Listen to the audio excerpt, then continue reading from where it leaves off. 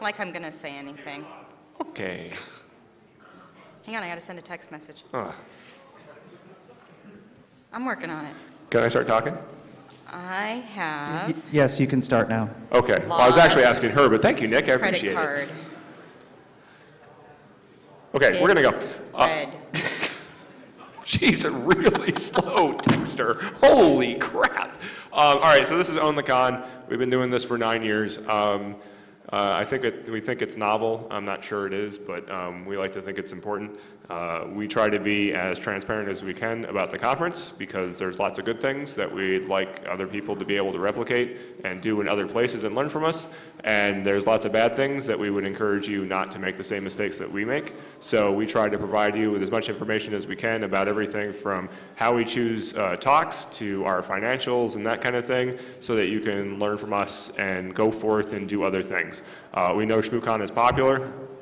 We appreciate everybody showing up, but we would encourage you to make other events that are popular as well, because we're really not in this for the ego or the massive amount of time that it takes out of our Januaries. We're in it to try to make the community better. So anything that we can do, we try to do to make the community better, and we encourage you to be a productive part of that. So, anything to add? Yeah, tell me how to get to the next slide. Hit space. Okay, good. Okay. So we are not a nonprofit. That was a conscious decision. We created a company, ShmooCon Logistics LLC, incorporated in the state of Maryland. We try not to make a lot of money on this. That's not why we do this, but we found it much easier to just be a for-profit company that doesn't try to make a profit as opposed to being a nonprofit. Although Jack explained there's this fancy thing that's somewhere between a for-profit company and a 501c3 called a 501c6, which apparently has the characteristics of some of both sides of that equation. So we're not going to do that, but but it does exist. It does exist, and if you're thinking about doing something like this, look at the 501c6 stuff because it may be a happy middle ground for you without all the weird and heavyweight requirements that you have of the 501c3. But if you want to create an LLC, you can go to the company corporation and click a few buttons, and for $100 and some filing fees, you too can be your own company. Jack. If anybody wants to be talked out of being a 501c3, I will do that at anytime.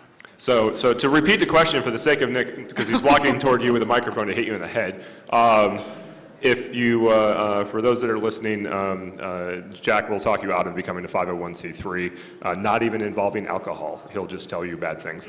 Oh, and I should note that part of the purpose of this talk is to capture this for posterity. So we may kind of blast through a bunch of information if for no other reason that we want it captured so other people can learn from it later. So as much as we're talking to you, we're also kind of talking to ourselves. So next year when we need to remember something, I go back and I look at these slides and I watch that has the happened indeed, actually. Yeah, frequently. Anyway, organizational structure. So the Shmoo Group, which ostensibly kind of runs ShmooCon in some sense, is very loose-knit. We're scattered all over the planet, and we primarily communicate through email. We don't do IRC or anything like that. Originally, actually, Beetle ran the show. Beetle's up here as a posthumous. You're not dead, though, I guess I can't say posthumous. And the reins got handed over to Heidi a number of years ago. And so Heidi's really the one at the front of it, and she handles email really well. And that's how we do 90% of our communication. There's no IRC meetings, there's no big Skype phone calls, there's not a lot of production, there's not a lot of drama. I think our experience has been when talking with other folks, con organizing can be drama-orific if you let it, but it's often better just to have a person at the helm of the ship steering and have that person just kind of coordinate and let people do their jobs. And we found that works out a lot better than trying to kill it by committee. So that's really good. Also, we should note, because this is maybe evident but we haven't stated it, we have a Twitter account. It's a diode. It's not a circuit. We tend not to answer a lot of questions via Twitter. It doesn't work very well in 140 characters, and often our response is if it's critical, just email us. So please, if you have feedback, email it to us. If you have questions, email it to us. You can tweet us things, and we sure do appreciate it, but we probably won't respond to it. So unless it's something like ShmooCon, your hair's on fire, and then, life safety issues. That's actually, how many people know the guy named Shmoo? There's actually a dude named Shmoo. He's a wonderful person, and I'm afraid he may watch this later, so I'm going to couch this, but I've instructed my offspring that their Uncle Shmoo, you should only listen to him in times of life safety. If it's something like, get out of the way of that truck, you should do it. If it's anything else, don't listen to Uncle Shmoo. And that's kind of how we treat Twitter. So anyway, next slide. Shmoo's going to kill me for that one. Do you want this over there? Yeah, I can't see it because there's Evian between us. That's a song, right? There's what between us? Evian. Evian? Water. Evian? Let's just say water. How do you pronounce that? No. Evian. God damn it, don't do that to me. Like, I believe stupid shit, and I always believe that. So next year we're going to be back at the Hilton. We like it here. We've been at the Warman Park Marriott. We tried the Hyatt last year. For our size, this conference facility works out really well. 2,000 people can move relatively freely, but you still see all the people all the time kind of thing. So we're pretty happy. There's some oddities about it, you know, this football-shaped space. This is the only official presidential hotel in DC. Any guesses why? No, well, no, it was the official presidential hotel before Reagan got shot here. And it's funny because it's actually tied into that, except the opposite. This hotel is designed not to get shot at. There's a lot of things, there's no line of sight. There's very few places in this hotel where you have long distance line of sight, so it makes it very safe if you're trying to protect people. Reagan, You go outside. Reagan decided at the end of an event he was just going to go outside, and it turns out there's line of sight outside. And he got shot. So this is where the only official presidential inauguration occurs at the Washington Hilton. So very famous people have sat in your same seats and done things that are probably more interesting than this. So we also like it here because there's lots of side events. We try to have a lot of side events to keep folks occupied besides just the talks, and this is very good space. People ask about the dates. How many people bought the World Tour t-shirt? If you looked at the dates in the back, there's some statistical variance there, like from the second week of January to almost the end of March. It actually kind of depends on when we can get a hotel, what our personal lives are like, whether or not our children... Getting a new president that Getting a new president that year, if our children are going to have another birthday. They seem to every year. But we have one in February, one in April, and we try not to collide with birthdays. We try not to collide with holidays because it gets in our own way. This year, like... Except for those many years we were on Valentine's Day. Yeah, Valentine's Day is a made-up holiday, so it didn't count. But like this year, you know, we run this out of our house with the assistance of a lot of people, and we kind of celebrated Christmas on the 24th, and by the end of the 25th, we were full throttle on ShmooCon again, and just kept going. And it's really like, get up in the morning, work on ShmooCon, go to bed. Get up in the morning, work on ShmooCon, and go to bed. And it starts about a month ahead of time. Heidi does it, you know, professionally. This is her job. I run a company, and thankfully I can't fire myself because I would have every year that ShmooCon comes up, because I basically disappear for a month because all I'm doing is this. So it's a lot of work, and so we try to still have a personal life. That's why the dates float a little bit. So sorry. Speaker selection. So we had 182 submissions this year. I'm laughing at myself. I say things like "wee bit," and then I type them so everybody else can see them too. There's a wee bit? Oh, a wee bit. A wee bit Not from a wee last year. bit, but Okay, a wee bit. okay. So we had 75 talks come in before the early birds selection, so not quite half, and that's better than last year. Last year we did not have many talks come in before the early bird cutoff. We only accept 4 talks for the early bird, so statistically you don't buy yourself a lot getting in early, but you make us really happy because we can review talks early. We use a software system called OpenConf, which there's a free version, which gets you a lot of functionality. You can get the for pay version, which we did, which gets you more functionality and allows you more flexibility when sending out acceptance emails and the opposite of acceptance emails. We don't like to say you were rejected. We just like to say you weren't accepted. Right? Yes. Yes, very gentle hand with that. There is a dedicated selection committee, about 15 people. We have 2 co-chairs at the front, and then everybody else just kind of is a free-for-all to review whatever they want. Some conferences, I know Like CCC in each track, they'll have people who are responsible for vetting papers in a particular track. Our track definitions aren't that concrete, so we tend to have things that can show up in multiple tracks, and so we don't really divide it up like that. We just kind of tell people, review what you're comfortable with, and sometimes we'll have talks with 6 or 7 or 8 reviews, and sometimes we'll have talks with 2 or 3, and we have to go solicit and say, hey, somebody else needs to review these, so we get an important number. So thankfully, we don't ask for full papers, but we do ask for enough material that takes quite a while. I mean, it's tens of hours to review all this. Like every year I've reviewed every paper for the last 5 or 6 years, and it's probably 40 hours of work to do it. Bruce likes everything. I do, and it's funny, because like I should do a statistical analysis of how I rate the papers, because as the night goes on and I've had a few beers, I start to get higher and higher ratings, and then I'll actually usually comment like, it's late, I've rated 5 in a row that we must accept, I'm going to bed. You know, and that's my justification for letting the paper in. I'm like, yay, happy. And so then I wake up, and if I review in the morning, I'm grumpy, and you get, fuck you, and no. So some more stats. So our acceptance rate was about 19% this year, except when you include the plenary. So our plenary session at the end is a little bit different than a lot of other places. We look at the kind of corpus of submissions and try to find a common thread between a number of them. Like, hey, 4 or 5 people submitted on this kind of same general idea. We're just going to glue them all together and make a talk out of it, which is a little presumptuous on our part to be like, hey guys, your talks didn't really make the cut, but if we glue you together with 3 or 4 other people, then it'll make the cut. What do you think? Please? Please? And so far, everybody said yes, but I'm waiting for somebody to be like, up yours. It's worked out pretty well, and I think we've had some very interesting talks over the years by doing that. So with the plenary and the alternates and everything, we got up to about 22%. We try to just look at names and make a guess on male and female breakdowns. It looks like there's a whole separate slide on this. Yeah, but you're jumping ahead, aren't you? no, you put it right there. Oh, never mind. Damn it. And people submit based on talks. Bring It On, which is kind of our catch-all, and it historically hasn't had a lot of talks submitted against it. Had, 40% of the talks submitted against it this year, almost 50.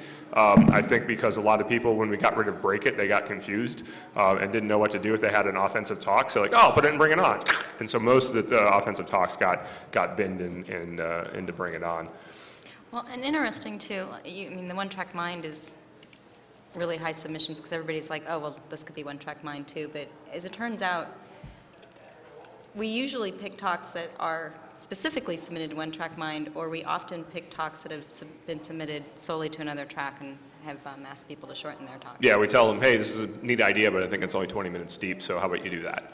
And again, it's a little presumptuous, but it's what we think is important. Our talk selection process, we take a number of things into account that I think are maybe not unique, but every conference has different selection criteria, right? You know, if you're an academic conference, you're looking at certain things like, you know, how does this advance the state of the art, things of that nature. We look at, you know, how does this advance the state of the art, but we also look at, have you presented this elsewhere? That's really important. You know, if this has been presented repeatedly, well, that material for anyone who wants to find out about it is accessible, right? And unless there's really compelling reason why people at ShmooCon need to have access to this again for some reason, we tend to be biased heavily against things that have been presented elsewhere. We also look for first-time presenters. We really like people that have been on stage for the first time here. We like to give them the opportunity to come here and do their thing, which is great. And we also are biased toward code release. You know, if you're writing code, that's a lot better than just getting up on stage and ranting. So, you know, it's when you look at why we've chosen certain talks, it may not be, hey, this was the best write-up. There are plenty of good write-ups, so we just didn't think we're in our wheelhouse or weren't in our mission, weren't part of the thing that we were trying to do, and so they don't make the cut. Charts and graphs, it keeps going down. I mean, obviously, at 20% acceptance, it's not like we're hurting for talks, but I think there's a lot of security conferences I've noticed. A lot. And so I think that, you know, we're seeing a little bit of a saturation in this space where people are submitting to lots of places. And while, again, we're not hurting, I know there are other organizers who are like constantly like, man, we got to really push to make our numbers. So it's tough. And we're thankful, very thankful, that people submit as many talks as they do. This is a really complicated chart and graph. got colors. Oh, so this is hardware versus miscellaneous versus offensive versus defensive. And you'll note we actually had a fairly even balance this year, including the hardware talks. And historically, we haven't been a huge venue for hardware talks, but we're getting more and more of that kind of thing. So here's our distribution by gender. Again, this is just we don't ask people your gender when they submit, so we attempt to do something along the lines of look at names, try to Google people and see if we can figure out if they identify as male or female, and you know, try to keep track of that. So what we see is less than 10%. We had about 16 this year that were submitted, and I think 6 accepted, 6 women accepted. So, you know, I'm not entirely sure what the ratio is in InfoSec, but it's, you know, it's a male-dominated industry, certainly, and we're trying to pay attention to this and understand our role when it comes to gender and equality. So we're tracking it. If anyone has suggestions, we're certainly open to it. How to hack the selection process. First, follow the damn directions. Now, I want to be clear here. Our directions, I'm fairly convinced, can be followed by a middle schooler. We provided sample CFPs. We provide all kinds of website. I mean, go to the page, it spells out exactly what to do. Go to this website, fill in these blanks, structure your CFP like this, and hit submit. And people still do things like, oh, here's my submission, and they email it to us. And we're like, we use a web-based system. You just have to go in there to this exact information and hit submit. And for some reason, you read everything except for the part where you're supposed to go to the website. That's infuriating. And it's difficult because we get 100 and some odd submissions, you know, so we tell people, like, you have to go submit this. We're not going to do it for you. Please read the directions. The sample CFP response helped this year. I wrote up something that was, hey, here's a talk idea, and I went through all the stages of the talk and tried to, you know, document it to the depth that we expect. We don't want a paper, or we don't ask you to write a paper ahead of time. We don't ask you to have all your research done ahead of time, but we need enough information to be able to make a cogent assessment of your submission. You know, because it has to be more than a couple of sentences, right? I mean, you may think it's a simple idea, but if you're only willing to invest a couple of sentences of time to write it up, we're only going to invest a couple of seconds to reject you. Like, really, it's difficult to accept a talk that the person wasn't willing to put in the time to put together basically a simple annotated outline and a reasonable abstract and bio. And I get bios can be cute, but God help me, don't give me like, Bruce is awesome as the bio and expect that you're going to get bonus points for that. You know, you really have to put a little bit of time into it. Do you want to talk about barcodes or what? Barcode offer, ticket offer? Oh yeah, the ticket offer. So the dirty little secret for years that we exposed last year is if you submit a talk and you get rejected. If you don't get accepted. If you don't get accepted, you get what? Woo! Yeah. I don't have to do the research. That's woo! You get actually an opportunity to buy yourself a barcode to get access to the con. And so last year we had a talk submission of something to the effect of how to troll the conference selection. It was a couple years ago, and it was this guy, right? It was. That was the only one I did that. Both all of mine have been completely different. I think Adrian submitted a talk. It was funny. Adrian submitted a talk with, I don't know, 55 co-authors. Now, the write-up for I mean, there were more authors than the actual write-up of the talk. It was basically just, give us tickets, we know we failed. And we're like, So we knew the cat was out of the bag, and so we made the threat that this year coming up, we were going to do it based on merit. And if your talk submission was just completely out of right field, was really poorly structured, didn't make, you know, just didn't make any sense, we weren't going to offer you a ticket.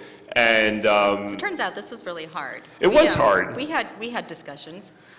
Yeah, it was a fun night in the Potter hustle that night. I will tell you what, figuring out where that cut line was, it was not obvious. Because, I mean, so here's the deal. We don't want to necessarily, again, we want new people to come speak, right? So you can't bias it against things that were kind of like, well, people have already done this or whatever. Like, you're not, you know, you put together a well-structured thing, but it's kind of a 101 talk, so we're not going to give you something. Like, that's a penalty. Like, you got somebody in college who's just getting involved in this, they're trying really hard and they want to do it. Like, you want to reward that person, right? And then the flip side, you get somebody who's really well known in the community who just like poops out a frickin' thing, and you're like, just because you're who you are, you don't necessarily get a ticket by, you know, taking a crap on our CFP submission. So, no names. Pooping and barfing has been a theme for me this weekend.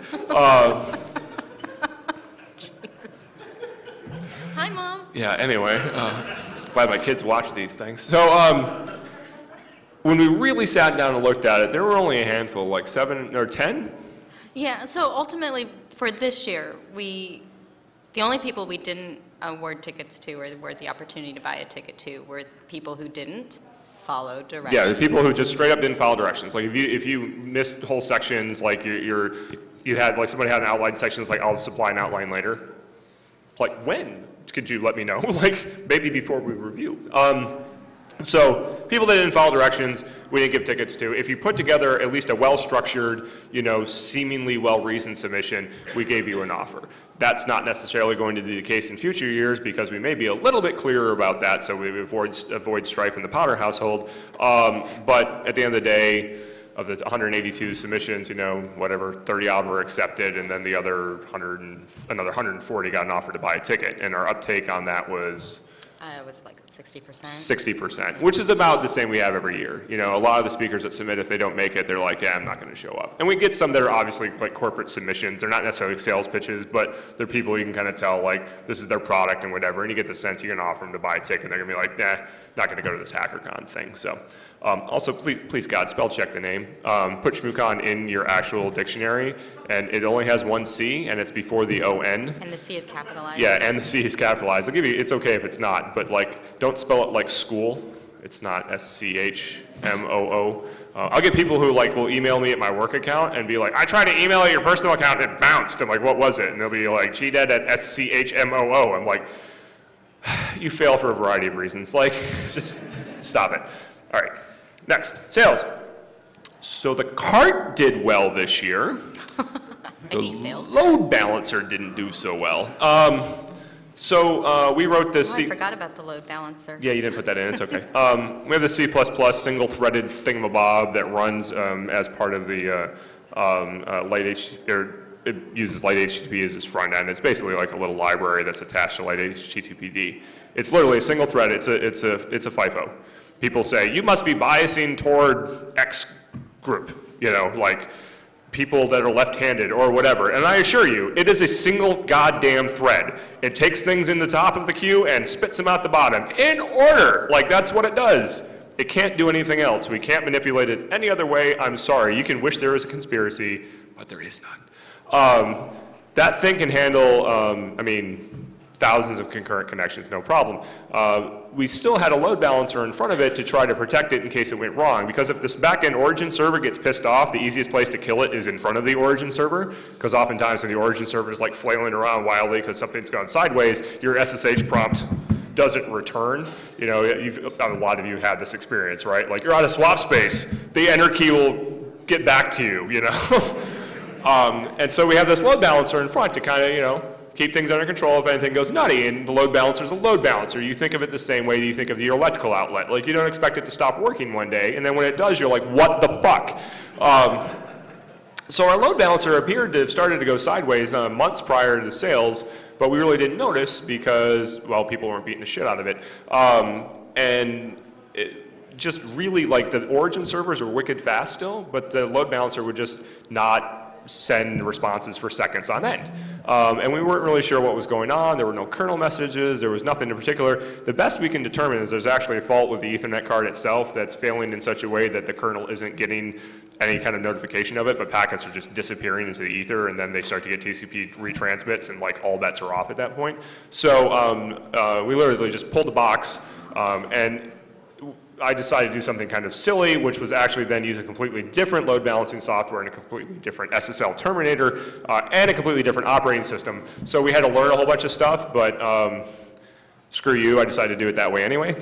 And at the end of the day, we blocked in the new one, we reran ticket sales, and everything worked great. So, when it works, it seems to work really well now. How many people tried to buy tickets like 3 or 4 years ago when it was the grand adventure of clicking the button for hours on end? That was so enjoyable, wasn't it? You could waste half a day, don't know if you got a ticket, we didn't even tell you if you got a ticket, it was only that one time. I loved that. That was, honestly, one of the most stressful things I had to do in my life is wait for everyone to email me how bad a person I was, because we couldn't sell tickets.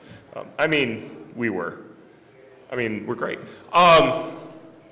So anyway, that system seems to work pretty well. The load balancer is now largely behaving itself. We did throw in an extra step. So there is a really simple, robot or human step, like 1 + 1 = 2, 9 + 1 = 10. ShmooCon is this? Which ShmooCon is this? Hint, it's ShmooCon 10, put a 10 here. It was very obvious, this is not, but the goal here is anyone who's using the script just to get a page, they couldn't just then reserve the ticket. So they had to fill that thing out, and given how fast the window is, they can't really do it more than once. Well, even from people I know real well, they're like, I swear I reserved 2 tickets and I never got the confirmation, and they'd send me the URL that they had, and on the Capatcha page they would have the value that basically says this value is supposed to be 10 = 2, because they typed in 2, think it was the number of tickets on the Capatcha page, not the Capatcha itself. And I would explain to them, like, this value right here where it's supposed to say 10, because the variable name says this variable is supposed to be equal to 10, and you said 2, it's not 10.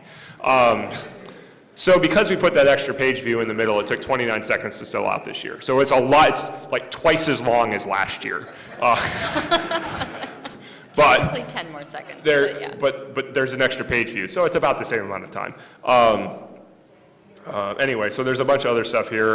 There's a lot of unique IPs. I'll let you read this, but honestly, it's really, one of the things that we do is we will review the registration cycle before we release the tickets to purchase, because we want to make sure somebody didn't have a bot, someone wasn't doing something overtly malicious and reserved a bunch of tickets in a way that we didn't foresee happening.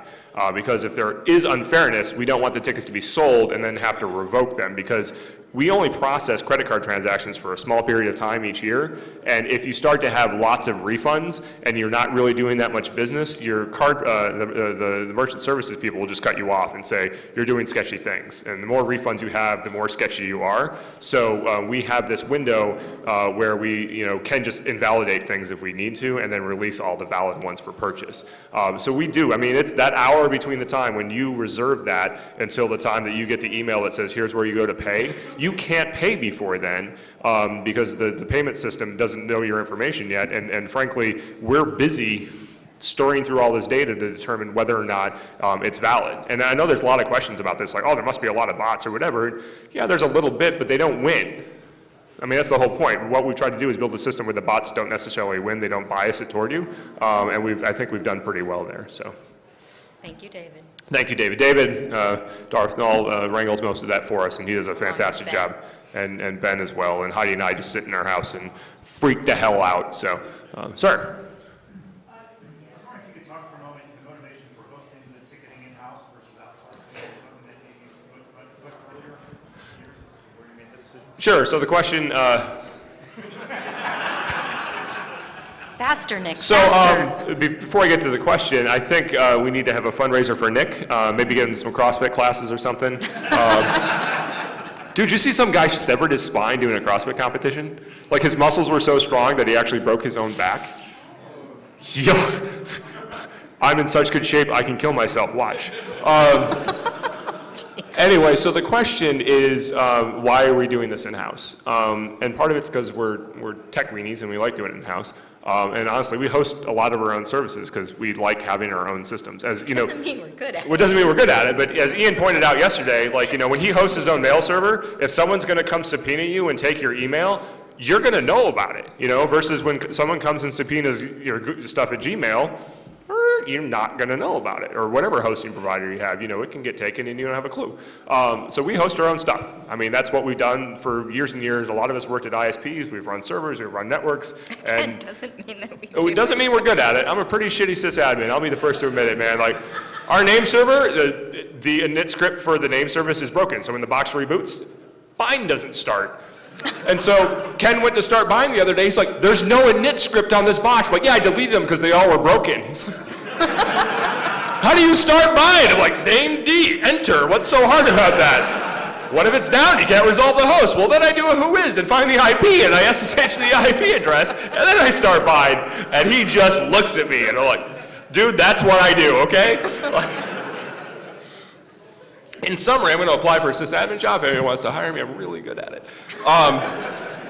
So we do it ourselves. We have a lot of control. And now that we actually have a system that seems to work, we're happy with it. You know, we don't. It's not change. Original motivation too was cost. And there is a cost. You know, it's actually cheaper for us to do it and have our own merchant accounts than it is to actually you know, pay somebody like Eventbrite to do it. So there is a cost factor involved. And part of it at this point is just change. You know, we have to do a lot of work every year, and if we have to. If we go to Eventbrite as an example, it's one more thing we have to manage and do and whatever, and it takes time. And right now, if we got a system that works, it's cheaper, we're going to run with it. So mostly works, mostly works. Our size, as you can tell, is dependent on venue. We've varied kind of wildly at times. We had a lot of people check in this year, although apparently not to the same level that we had last year. We only had, what, is that like 3%, 2% people didn't check in last year, which is an amazingly low number for us. There's two things that bound our size. One of them is the size of the venue and how much it'll hold, and two is the size of our house. That's later. Oh, was that later? Yeah. I'll get into that later. I won't talk about it now. So this year we had a total of 2,050, 2,060 people. It says right there. Oh, is it 2016? That includes press and staff and everything else? That absolutely does. I should read the slides before I get on stage. So that's the numbers we're at right now. You also usually do this talk on Sunday. Yes, No, well, we changed that. We discovered that if we did own the con, then the closing plenary, and then closing, I wanted to hurt people by the end of it. And she was usually emotionally worn out, and I was going to die of exhaustion, so we said, screw it. I think starting last year. Starting last year, we did this talk on Saturday because we realized there's no particular reason not to do it now, so we're doing it now. Also, we figured we would go up against Schneier and see who get the most people. We lost. So, yeah, there you go. Oh. Thank you for that. I hear that a lot. So, sorry, Barracks, I didn't mention your staff. Oh, sorry. I don't even know where that's coming from. That's not even an inside joke. That's just something in your head. No, you can get them from, what's that company that does on-demand printing? Cafe Press. Cafe Press. You can get anything printed at Cafe Press, including, you know, underwear, because that's always appropriate. Coffee mugs and underwear. That's our corporate Christmas gifts. Matt's in the room, so is Joe. Joe's like, I didn't get it. People who work for Bruce are like, no. So secondhand sales, we don't control what people do with their tickets. The community gets pretty grumpy when tickets go for more than their face value, and we like that. We like the community enforcement aspect of that. Twitter is good for that. Twitter is very good for shaming people who are selling their tickets for a profit. Honestly, we don't want to know who you are. And so we already have someone pay with a credit card, so we kind of know who you are, but we don't want to be involved. It's complicated for us, it's complicated for you. We don't want to know who you are when you show up. You don't have to provide an ID, an email. Whoever has your barcode that was paid for can walk in. You can hand your badge to somebody else later. We don't care. And the whole byproduct of that means there's really no way for us to even get involved in secondhand ticket sales unless you want to give us the ticket back, and then we can broker a deal with somebody else who's on the wait list. But other than that, if you want to sell it on eBay, you want to give it to your friends, more power to you. You know, and again, we're certainly happy that the community pushes back on scalpers and things like that, and we encourage you to continue to do that. You know, what we see in general, not a lot of tickets move across eBay. Out of 1,800 tickets that are sold, you know, a percentage point moves across eBay. That's kind of in the noise, you know, and a lot of the stuff on eBay, even people say, I'm donating this to HFC, or you know, everything above 150, I'm going to donate back to HFC or whatever. So, and we should note that we've been $150 for... We've been around $150 almost since the beginning. And it's almost since the beginning. We used to have tiered pricing, and then we went to a single price, and it's been $150 for a long time now. So, you know, while inflation and recessions and things have occurred, we keep doing this thing at $150. So, sizing, why do we say the same size? So, it's hard to find space that's a little bit bigger than this in DC that's not the convention center. The convention center is a bit like the EC2 of convention space. You know, they're elastic, they can grow on demand. You need 5 more square feet, great. You need 5,000 more square feet, great. You can pay for it by the square foot. Everything works out. That's a pretty good analogy, don't you think? Yeah, that's all the Amazon people are like, yeah, convention center, EC2, I get it. But the convention center is not fun to be in. You know, it's a convention center. It's a giant open space, and it's not pretty, and it's not in a nice section of town. You know, we prefer to be in a hotel or something like this. So it's hard to find a little bit bigger. And honestly, we run this out of our house and my business, and the bags show up, for instance, and it's a freight delivery to a residential neighborhood, and it ends up in my garage. My cars are in the street because there's bags in my garage, and they fill everything up. And Heidi will be home while I'm at work, and UPS will show up with 25 boxes. Everything from our t-shirts to sponsor swag to the Shmoo balls, and she drags it all inside, and I get home, and like you can't see into the kitchen. Like it's just a wall, and the kids walk in and are like, I'll take them downstairs, and they start dragging boxes downstairs with me. And then downstairs fills up when we just leave them upstairs. And the whole house fills up with boxes, and the garage is filled up with boxes. Good news is all those birthdays made them older and bigger, so they can do now I'm like, take the heavy one, ha-ha. And it was Poor Taryn. really funny because one of our sons, his friend showed up, and they were downstairs playing Xbox, and they're doing like trying to do YouTube videos and stuff, so they got the camera set up and lights and all kinds of things, being all professional. And the kid's like, can we move these boxes? Why are there so many boxes here? Are you moving? Like the kid was so confused. My son's like, it's ShmooCon. And the kid's like, I don't even know what that means. Like, why, why are there boxes here? And then they opened it up. It's like, oh my God, they're filled with foam rubber balls. Like, don't touch it. So honestly, again, this is a volunteer effort. We spend the Saturday before the con rolling the t-shirts and stuff into bags of crap. And we invite people down to my office, and we buy them all food, and then we take 6 or 7 hours to do all that. And it scales linearly, right? If you're 100 more people, we buy more t-shirts, and then we have to roll more of them. And then the Wednesday before the con, a lot of people come to my house, and we spend... It is our house. I'm just going to say that again. Shit. I'm sorry. Our house. If I wasn't sleeping in the storage unit before, I'm sleeping in the storage unit now. They come to our house, and we feed them, and we give them a lot of booze, and then we say, stuff all this stuff into a bag and put it into a box. And when the box is full, take the box and put it on the giant tractor trailer that's in the front, and then do it again, do it again, do it again, do it again, until 2,100 bags are full. Go. 7 hours later, there's tears, there's blood, there are bags filled with cat puke. It's really terrible, and it's done. But again, that scales linearly. Somebody said this year, man, we got done a lot faster last year. I'm like, that's because there were like 400 people fewer last year. Like, it's amazing how that works out. And even our bag selection, when Heidi's choosing bags, she has to choose things like, how fast can we open this bag? That's the thing. You know, how many people have the red cooler bags? Yeah, like, people really cool, like those. but... So they have snaps on the bottom that you probably don't notice, but the bag actually, when it came, the top was snapped to the bottom with a snap that was made out of the stuff that Wolverine's claws were made out of. And like, it was freaking impossible to open them. So people are like trying, God damn, and then when you got it open, you still had to unzip it. And so like people's fingers are all bruised and bloodied, and it takes forever to open the bag. That year was hell. And that was only like 1,200 people, and that took us like Well, that was the year we learned that lesson. like 10 or 11 hours. They were like, next year, get bags that don't need to be unsnapped and unzipped. Velcro is good, and so you got Velcro this year. It's a lot of work, and it really does. And I'm so thankful. Heidi writes these people every year and says, can you please come and help us out? And every year people show up. And I'm amazed. Like and we do everything we can to make it comfortable. Seriously, food, booze, money's not an object. Packing tape, gold-plated packing tape. What do you need? You can lick it. You can lick, yeah. Yikes. So there was a lot of people do a lot of good work to support it, but we don't want to abuse that. So I can appreciate that you want to get all your friends here and stuff, but we have limits when it comes to this. So now the fun stuff. Money. Money in, baby. There's only a handful of people left to get that joke. Sponsorship funds, $135,000. Ticket sales, about $232,000. So grand total of, it's getting to be a lot of money. This is a lot of money. I mean, it's kind of crazy, like when you think about what it takes. And we're not trying to make money.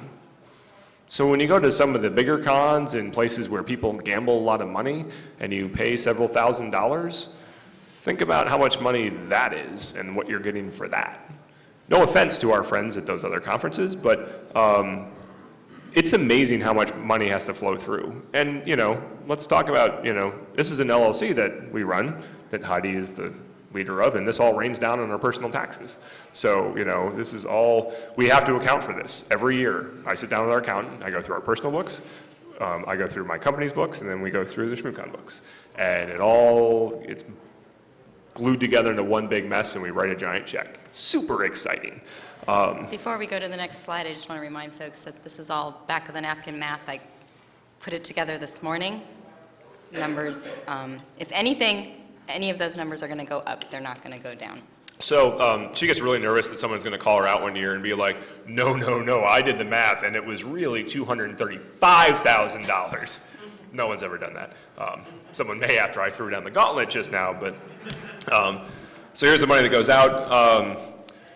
Hotel space itself. Not really space, but the hotel expenses. Yeah, that includes like AV and all that. Internet. So the hotel bill, not including the party, is about $40,000 for starters. That's assuming we make a room booking. So when you get hotel space, they cut you a deal on stuff in exchange for the people who attend booking rooms, which is good as long as our rate is a good rate. And this year, for a period, our rate was not the best rate. Just the street rate was better than ours. And so a lot of people booked outside our block.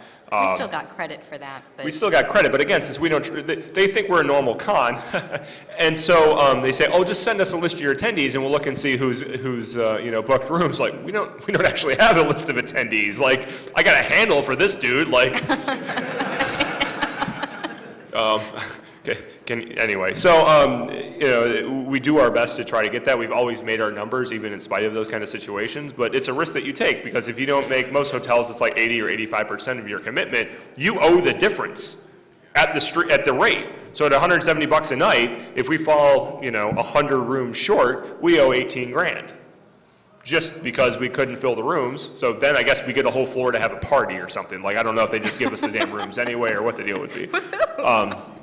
Yeah. The swag this year, so programs, t-shirts, bags, all that was about $70,000. And again, we donate the t-shirts so that the EFF and HFC can get money out of the deal. The programs this year were very nice, but they were also not the cheapest programs in the world to get printed. About $1,000 in miscellaneous prizes that we supply, or vendors supply a lot of the other prizes. $12,000 in equipment we'll get to in a minute. The party this year. Wow. So it probably around 70K when all is said and done, right? That's twice as much as any other year, by the way. It's bigger than our wedding. By an order of magnitude, potentially. So, I mean, that includes Paul and Storm and the lighting and then the drinks. And we said we're going to provide free beer, wine, and soda. And hopefully there's not an extra zero on the end of our bill at the end of that. But I like to think that there is a finite amount of liquor that the Hilton has access to. So at some point they say, the maximum amount of liquor that you could buy tonight is X. Okay, good. As long as I know that number is smaller than like $250,000, I'm okay, Jesus. Speaker honorariums, every speaker gets $200, cash or a free ticket, right? Or a free ticket. Yes. Yes. And how many took the ticket? Oh, God. Some. Some took the ticket, others took the money, so we've nailed statistics. Less than all. It turns out you can, anyway, I'm not going to get into it. Anyway, miscellaneous about 5,000, credit card fees about 15,000. So that's as cheap as you get. When you go with Eventbrite, that number would be bigger, just so we're clear. I mean, of all this here, ticket sales, 32,000. Some of that too, sponsorship money comes in. Yeah, oh yeah, some of the sponsor money comes in via credit card. We tried to discourage that, but sometimes the giant corporate purchasing systems that exist prohibit us from staying sane and getting a check, because we're not a real company in some of these people's eyes. One company, not to be named, used a fantastic invoicing system that we actually had to buy credits in their invoicing system to have the privilege to invoice them so they could pay us. I had to spend $30 to get 10 credits, as if I'm in a fucking arcade, to then submit an invoice so they could pay us $5,000. I'm like, can I add $30 to this? Like, oh, you'd have to do a different one and use one of your credits. God damn it. It's not on here. That was last year. Event insurance. We're insured. It's weird. Like, I think of all the things that someone will underwrite, and I think no one will underwrite this for a reasonable cost. No, it's actually $800 for all you people. It's amazing. Last year it was $250. I mean, it just. Last year it was $250. I think they were confused though. That's what she was saying. They thought it was 2,000 people for the whole time, like it was like 3 days with 700 people each day. Oh, is that why it was? That's why it was so cheap. Thank God nothing thankfully happened nothing last happened year. last year. Because a lot of you were going to have to lie. Like, I was at my mom's house. I don't know where. No, we were playing basketball. That's what I told my mom. Question. Oh, the chandelier, nothing happened with what chandelier? If you look at that chandelier, there are like a million freaking glass balls in that thing, and the fact that 4 of them broke, you couldn't, it really wasn't that bad. In the end, it was not bad at all. I was way more worried about people looking up when it happening in glass in their eye, and once I realized that wasn't a problem, I didn't really care. But it's the physical injury. Like, honest to God, that's what freaks me out about this kind of thing. Like, I get nervous about the personal liability. Like, breaking hotel stuff, like a hole in the wall, money pays for that. Like, you know, as Homer says, you know, please doesn't put thumbs back on Marge. You know, it's just not, you know, if somebody loses a limb, I feel terrible, you know, so. Good, I'm glad. That is the right response. Oh, that's the right response. Oh, I was confused for a second. We have to pay estimated taxes because if you get to the point where you're making a bunch of money and you're not paying yourself payroll, they just want you to pay money ahead of time, so we have to pay money ahead of time. Or, yeah. Oh, yeah, Bruce is done already. Jeez. And so it was about $250,000 to run this thing, and that's for starters, assuming the bill for the party doesn't go over 70, and it probably will. So, gear. Holy hell. You know, I don't know that I finished this slide, so. Yeah, it's all right. We bought a lot of stuff. We bought some scanners for the scanning thing. The access point stands are stage light stands, and the labs folks seem to love them. So anyone that's doing like conferences and standing up APs, like, man, they're like $40 on frickin' Amazon. They're more than $40. No, we bought 10 of them. That's why there was so much. $44. They were $44. I promise. I promise. You can go look. I got the emails. I know. Okay. It's $44, 12-foot light stands, and you just zip tie tape maybe one them. of those numbers will go down. And we spent $150 on gaff tape. This stuff's not cheap. It's really not cheap. Like, people are like, oh, they made a little gaff tape origami. I'm like, that's a $4 duck, man. What are you doing? But it quacks. So there's money left over, plus or minus 15%. We have no idea what the party bill's really going to be. So I'm a little stressed. If you're pretty drunk and you're thinking about going back for another, maybe go to your room instead. Please. Please. I want my kid to go to school and not have to work for the rest of his life. So, I mean, no, wait. I'm not sure what I even meant with that. We run our own network. The network went well this year, Luis. Thumbs up. It's been. We need gaff. They do actually need gaff tape. Oh. No, because you need it for tonight because we're asking you to tear down because we're. Oh, right. Are you telling me I need to send somebody, or did you already dispatch? No, we went to Office Depot. Yeah, gaff tape is not something that's like carried commonly. Like you have to go to like Guitar Center or something. Did you lose your staff badge? No, it's behind it. I'm just saying that one's old. Okay. Anyway, we run our own network. The labs have been, I think, a fantastic success over the years as far as the middle ground between formal training and not doing anything. You know, this hands-on experiential learning kind of thing goes a long way. So, sir. We don't, so. That's pass-through. That's a pass-through. Like, we don't do it. Like, I mean, there's a bunch of stuff, we count it and they get the money and then that's that. So that's not really on our books. We'll make separate donations on our own, but that's not, I mean, that money, I mean, we buy the t-shirts and that's a sunk cost, and then you take money and then that money goes to EFF and HFC, so. Yeah, anyway, that's a long story.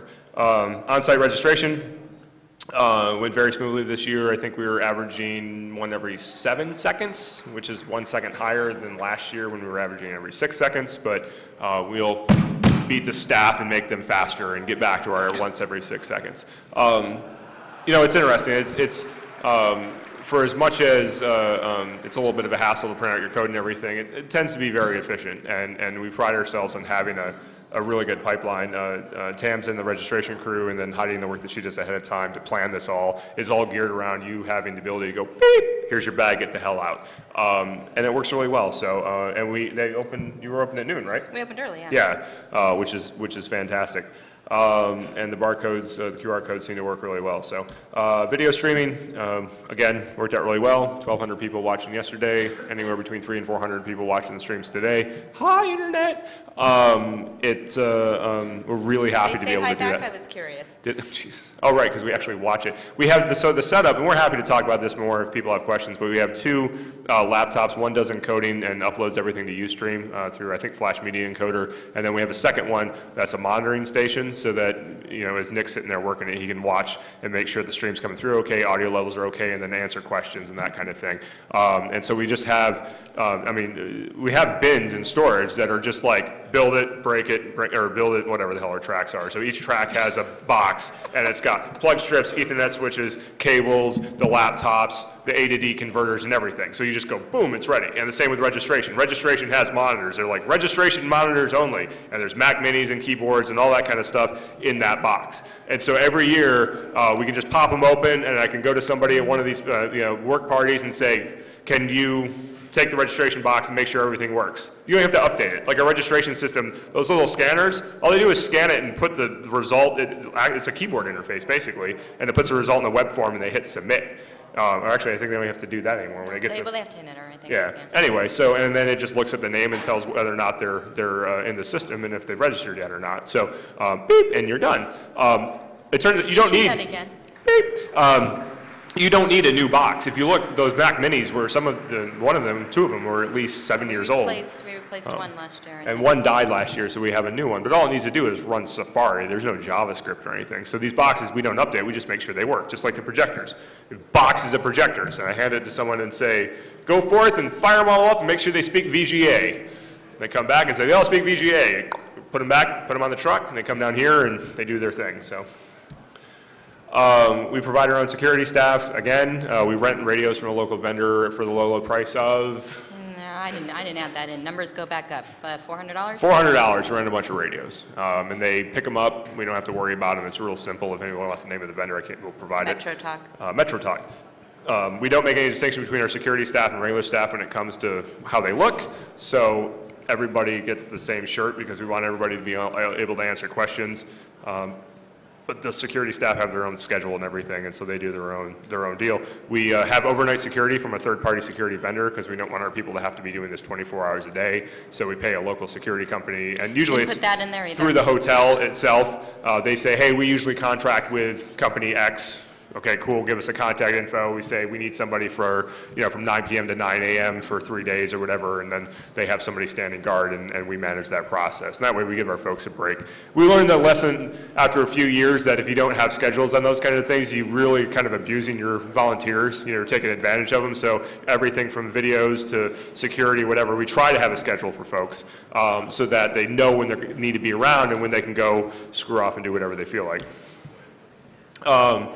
I think all previous contests came back. I think in general, people have really accepted the contest as part of the conference, the badge contest, the Shmoo code, all that kind of stuff. I think it's worked out real well for us over the years. I don't want to spend a lot of time. I do want to talk real quickly about vendors. We had 46 vendors. Give or take. Give or take, including lab sponsors. So the people that provide equipment for the labs, they sponsor the labs and effectively are a bronze sponsor when they do that. No, but. No. Ish. Ish.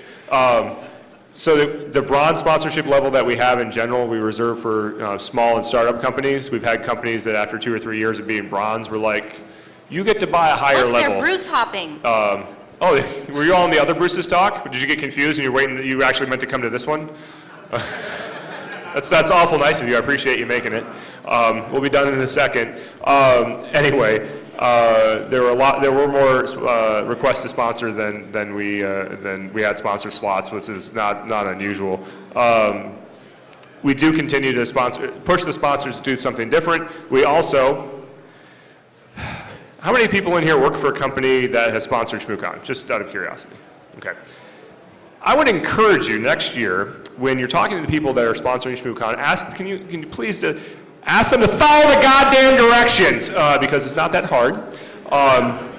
Drives me crazy. Heidi writes a really comprehensive email that says you need to do all these things, and you'll be amazed. Like, step one's like, give us this information, send us your logo.